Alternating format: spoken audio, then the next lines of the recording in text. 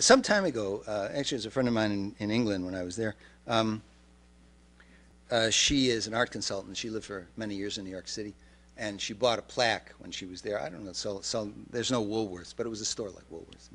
And the plaque says, "Evenings at 7 in the Parish Hall." That's the title. And underneath it, it says, Monday, alcoholics. Tuesday, abused spouses. Wednesday, eating disorders. Thursday, drug addiction. Friday, teen suicide. Saturday, soup kitchen. And then finally, the Sunday sermon at 9 a.m., America's Joyous Future. Yes, we have some joyous future coming up.